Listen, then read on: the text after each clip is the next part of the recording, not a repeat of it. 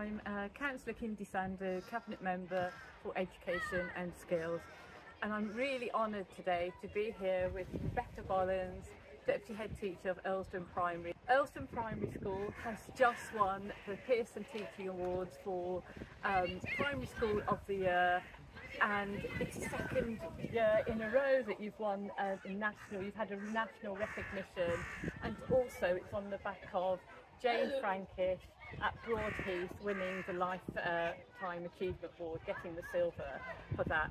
So what does all this mean for you and Rebecca, for you and the pupils and the other staff at Earlsdon Primary School?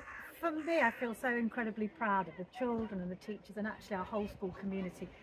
And so what do you think is so unique about Earlsdon that got you to this bronze award and a second year in a row of getting these achievements? Yeah. I mean, I would like to start off really by saying we are so lucky and fortunate in Coventry to have so many brilliant schools doing amazing things day in, day out. So in some ways we're not unique in Coventry because so many schools are doing fantastic things in our city.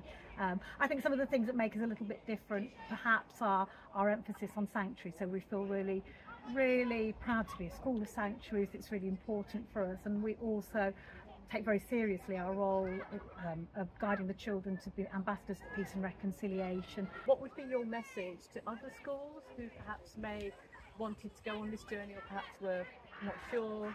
What would be your kind of guiding message for other schools and pupils?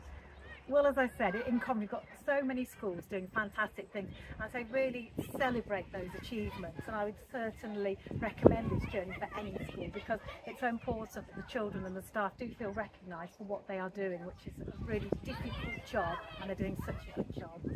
Thank you so much, Rebecca, for everything you've done for Earlsdon pupils and our city.